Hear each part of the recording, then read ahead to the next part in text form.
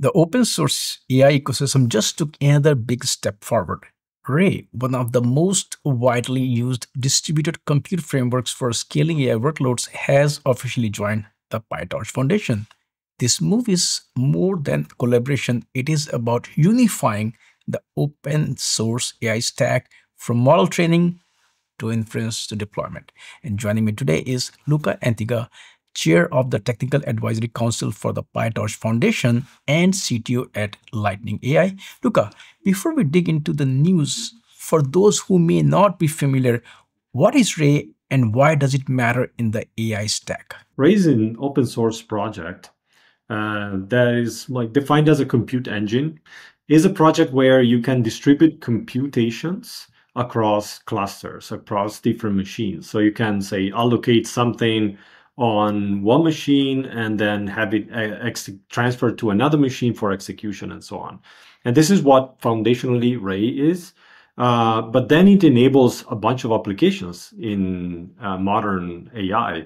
For example, inference or training or operating those reinforcement learning systems where you have a part that is doing inference, a part that is doing training and so on. So it's become one of the plumbing of modern AI. Can you talk about what drove Ray's decision to join the PyTorch Foundation and what does this partnership really mean for the broader AI community? Yeah, so Ray is a project that was started as an open source project, and like with many other open source projects, the company was born out of that. That is Anyscale, and Anyscale owned the Ray project and conducted it in open source. It did a great job at making it grow. Anyscale is a commercial offering on top of Ray. At some point recently, Anyscale decided to transfer the ownership of the Ray project to the PyTorch Foundation. And the PyTorch Foundation is a vendor neutral space. And that means that all the assets and the ability to control the licensing and the governance falls under the PyTorch Foundation, which is a foundation within the Linux Foundation. That is relenting a lot of power to the foundation, to this vendor neutral space, by a company like Anyscale. The goal for Anyscale, and I talked to their CEO, is to make sure that Ray is adopted as broadly as it can, because of course Anyscale will benefit from Ray to increase its reach in the AI ecosystem. At the same time, being in the vendor neutral space encourages more companies to contribute to it. Because I'm not contributing to the success of another company, I'm contributing to the success of common infrastructure, right? And so it's kind of, I'm leveling up the floor where everybody plays. And so there's a lot more predisposition from small and large enterprise to contribute. And also, of course, individual contributors. So this is the dynamic where a project like Ray becomes common ground, becomes like a collective good, and then it's placed into a vendor neutral space this way. Many developers see PyTorch and Ray as powerful but distinct technologies.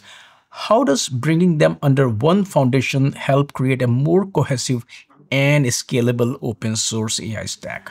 Yeah, so recently, a few months ago, the PyTorch Foundation, from a foundation that hosted PyTorch, essentially, decided to become an umbrella foundation. So to give the possibility to projects to be hosted within the foundation. And then what projects comes in and are received within the foundation is up to the governing board. And the intention of the governing board is to collect projects or welcome projects that are foundational projects that are related either directly, for example, VLLM is a hosted project now. VLLM is a very widespread inference engine that uses PyTorch for executing LLMs in it. So it's built out of PyTorch, on top of PyTorch, or it uses PyTorch internally. And Ray interacts with PyTorch. So as you say, it's not something that is built with PyTorch, but it's something that is used very, very often where PyTorch is used. And so it's like if you will, PyTorch is the power plant, and Ray is the distribution, right? And you use both to create large scale systems, and this is what makes Ray coming to the PyTorch Foundation make a lot of sense to us. As you mentioned, there are a lot of gaps that these projects are filling. From a technical perspective, what gaps does this move fill? For example, how do Ray's distributed compute capabilities enhance PyTorch's role in model training and deployment? PyTorch has Torch distributed within it, right? So it can already run distributed workloads, but there are many different kinds of distribution when you talk about distributing workloads.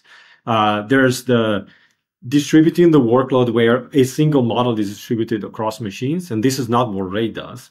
Or it can help sending the pieces of the model around, yes, or scheduling remote execution of individual function. But usually when you train a model, the cluster is managed, like the communication is managed through other primitives that are not Ray necessarily. Where Ray comes in is one layer up of this. Like when you need to move large amounts of data or distribute computation that targets large amounts of data, or orchestrate something that goes beyond the single program model where the same program is executed on different machines, but you need something more. You need to orchestrate more complex things. Like, for example, I was mentioning reinforcement learning workloads. This is like a very typical where if you train a model using reinforcement learning approach, you have the model that is trained, or you may have more than one, and then you have an inference engine that will produce what the model at the current state will produce as the output. And so that kind of orchestration is very hard to pull off without something like Ray. I mean, the fact is, as you rightly mentioned, PyTorch has grown beyond just a framework. It is now an ecosystem with multiple open source projects under one umbrella. How does that structure influence further collaborations like this with Ray? Yeah, so applying the CNCF model to the PyTorch ecosystem is something we don't necessarily want to do like just by copying the same model. We believe that AI today is built with a few foundational projects, again, that populate training inference stacks across the board. And then there's a lot of like ecosystem projects that have different lifetimes and different purposes, and maybe they're built out of something that will also spun up, or they built within a startup. And so we want to differentiate these various planes and say hosted projects will, for the foreseeable future, be primarily dedicated to these foundational projects that constitute the floor for the industry. And these are usually very projects with high longevity and wide adoption and high degree of maturity. Then there's the ecosystem where if you enter the ecosystem, you don't have to transfer the rights to the projects to the PyTorch Foundation or the Linux Foundation. You exist as a project in the PyTorch ecosystem. You need to level up to certain standards that we demand because we want the best experience for the users. And so we want to say, okay, as PyTorch Foundation, look at this ecosystem. You will have a good time and you will find what you need in there. And the latest versions of PyTorch will be supported. There's working CI. And so there's a high quality ecosystem behind, for example, science verticals or certain industries, certain application that we can support. How this will evolve into a more CNCF-like organization, we will see. We want to do it very organically. So doing it prematurely with the fast pace of AI today will be a bit hard, right? Because there's something that is super hot and then in 2 months, people have moved on. And so we want to ensure that there's a certain degree, again, of longevity towards what we do, while at the same time be at the forefront. And so we need to create some dynamics there that can support this kind of evolution, organic evolution. You mentioned that the foundation's vision is to deliver a unified open source AI compute stack. Can you share what that roadmap looks like for the next year and how the community is shaping it? Yeah, I want to clarify that the Technical Advisory Council is not holding the roadmap. The roadmap is held by individual projects, and they have their own governance.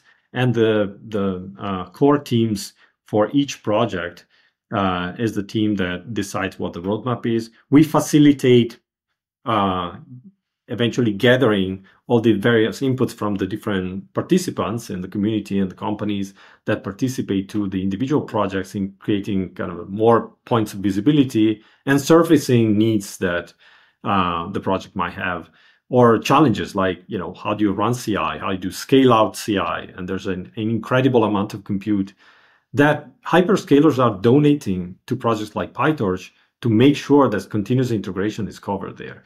So yeah, this is what the Technical Advisory Council does typically. So in terms of roadmap, Joe Spisak and I from Meta have wrote a blog earlier this year on the PyTorch blog, where we would like to see PyTorch and the hosted project become the kind of the language of AI. And in part it already is, where we provide the building blocks across the stack to create AI companies, AI research. And this doesn't end at the framework level. It kind of pierces through a few stacks and to a few layers of the stack. For example, I was mentioning the LLM that is powering a lot of inference workloads out there. And there may be more eventually spanning up to the agent space. Although, again, going back to longevity, the agent space is very, let's say, in a constant evolution. And so we want to facilitate that, but at the same capture the foundational projects that will emerge from this Cambrian explosion of projects. There's a lot of discussions around the direction of open source AI in an increasingly proprietary world.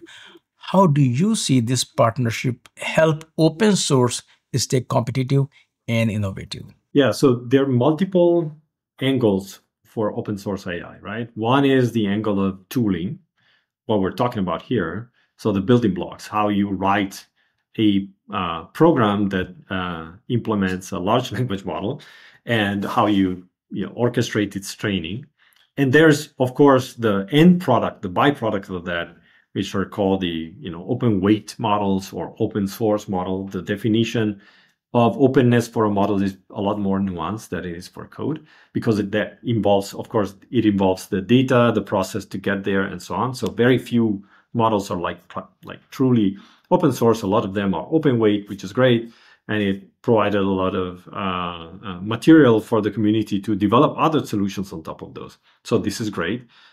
I think if we talk about, if we see these two or maybe three layers, right? The foundational layer where PyTorch and Ray and VLLM and DeepSpeed are, and maybe more projects in the future.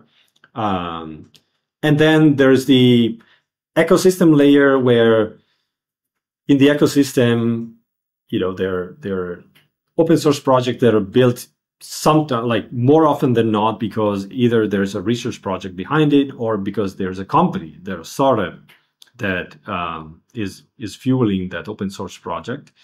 And then there's the open models. And I think the combination of those, there's ample proof that the combination of those is what is pushing even the closed side of the world, right? Because the model providers are trying to innovate at a breakneck speed, not just because they want to compete amongst each other or they want to win more parts of the market share, but also because there's open source that is catching up really quickly. And if you think about what models did 1 year and 6 months ago and what they're doing today, the progress is staggering there. And so I think that open source is, again, leveling up the whole industry. And it brings table stakes, right? Because if you can do things for free that you maybe could do only with proprietary technologies 6 months ago, then the amount of effort that needs to go in both open and closed to be relevant is very high. And so that's what I think also makes the PyTorch Foundation so important, is to provide a vendor neutral space where it's not only competition, but it's also consolidation and sharing of efforts and visions of multiple companies together. If you look at how many companies are in the PyTorch Foundation collaborating there, is a very positive thing, and there's a lot of energy there. For those developers who are already using both Ray and PyTorch but independently, what practical benefits can they expect to see as these community come closer together? So a lot of enterprise and research labs are using PyTorch and Ray together today. So they are very integrated already. They work well together. I think rather than integration per se, will be organic growth.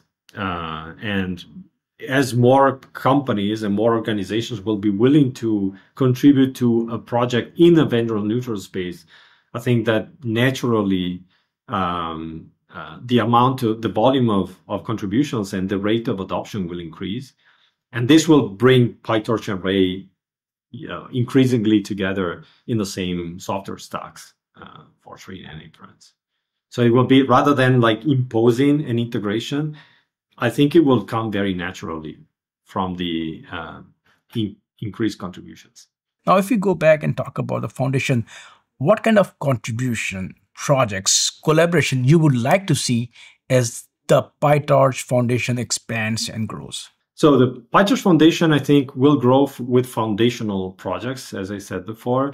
But the ecosystem, which is kind of a looser entity where we we collect projects that meet some quality standard that are built with the foundation projects like PyTorch, Ray in the future, and VLLM and so on. That is where I think there's a lot of opportunities for individuals, without committing to transfer anything to the foundation, to join the ecosystem, to provide more visibility, more likelihood of contributions, and overall adherence to certain governance standard and quality standards that will elevate the ecosystem itself. And so companies and individuals can submit their project to the ecosystem. You can go to the GitHub organization, PyTorch-FDN ecosystem, and follow the submission process. We have a very open process for the admission. And if you're not admitted because you may not reach some standards that we have, we will provide clear guidelines to quickly meet them. And so, yeah, I hope to see the ecosystem grow quickly in the future. Luca, thanks for joining me and sharing these insights. It's clear that PyTorch and Ray coming together is more than just open source collaboration. It is about building the foundation of a unified, scalable AI infrastructure that empowers innovation across industry. Thank you for your time today. And for those watching, if you are working in AI and want to stay on top of how these technologies are evolving, make sure to check out the PyTorch Foundation and its project. And don't forget to subscribe to TFR, like this video, and share it with your team. Thanks for watching. See you in the next video.